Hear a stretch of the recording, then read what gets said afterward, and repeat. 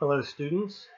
By now you have read Richard Swenson's chapters from the book Margin, and you have aced a quiz, I hope, on that. So the concepts should be pretty solid in your mind at this point.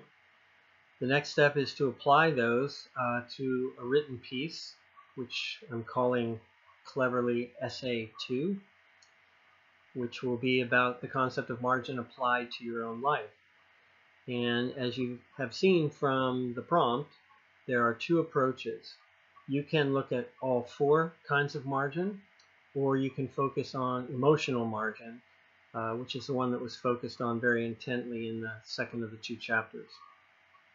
So the way the first one would work is you would look at all four. And this one is really tidy, especially if you're kind of nervous about writing.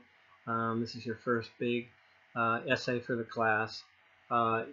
You may want to choose this one because it practically organizes itself. We're looking at a 6-paragraph essay. The first paragraph would be your introduction. Start with a hook, something to grab the reader's attention. You say maybe 2 or 3 sentences summarizing Swenson's concept, and then you give a thesis saying how it applies to your life. And it may be that your financial margin is pretty good. Maybe you're living at home. So far your parents haven't started to charge you rent.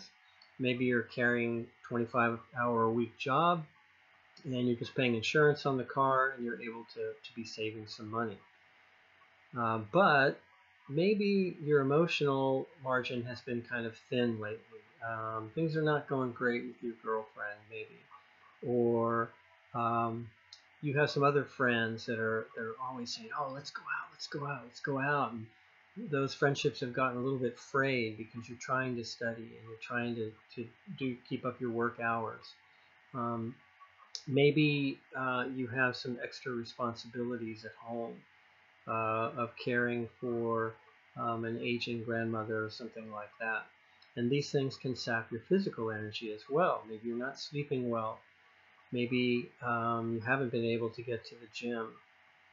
So you just look at all four of those kinds of margin and you evaluate yourself. I'm thin in this one, but I'm really solid in this one. This one's getting better. Margin is getting wider because I broke up with my girlfriend. And even though there was some emotional stress during that time period, I think we were really not good for each other. And so I'm starting to feel better about myself. So that's one approach. The next approach, the other approach, would be to look at emotional margin. And if you remember from the chapter, he said that even though we are in a country where even with COVID-19, our infrastructure is so much better than so many other countries, our economic status is better than so many other countries. We have a country with beautiful natural wonders and just things seem to be going pretty well in our country, but maybe not in terms of our emotional and mental health, because we're so pressed to work harder, put in more hours, achieve. Every minute needs to be filled. We can't just sit down and smell the coffee or smell the roses or chat with our neighbors. Many of us don't know our neighbors. Our garage door goes up, we go into our little pod, garage door goes down. We're not out chatting on our front porches. We don't feel like we can afford it. We're filling every minute.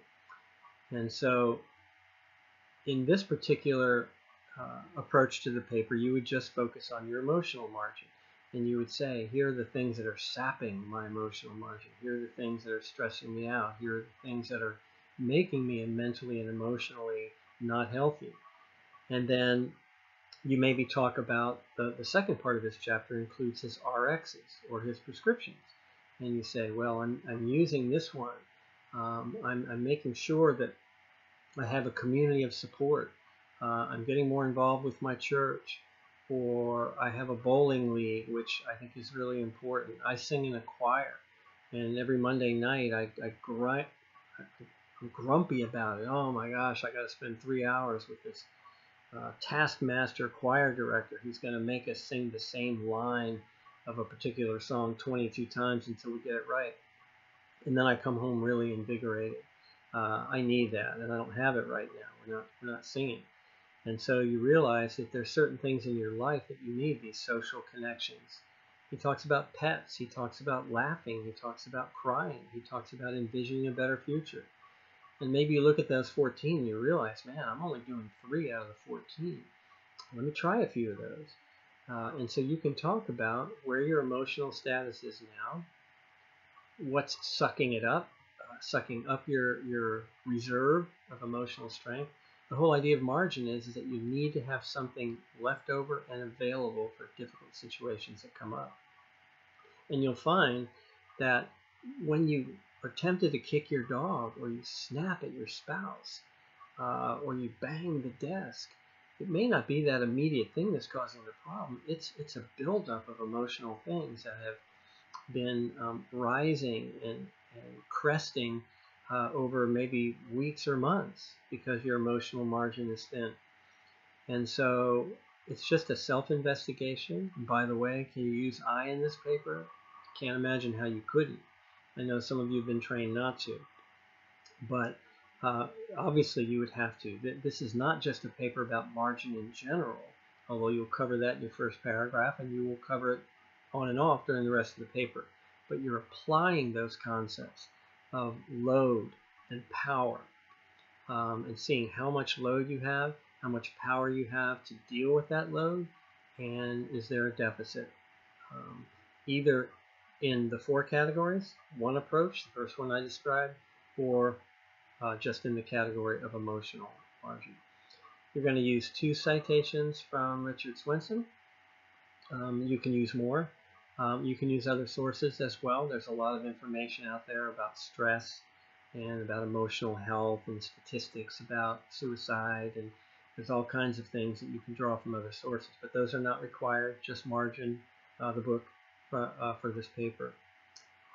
So those are the default assignments. I've had students in the past, I've done this assignment about 3 or 4 semesters now, who've done some other interesting things as well. I had one young man who said over one particular summer, he suffered from too much margin, particularly time margin. He wasn't working, he wasn't going to school.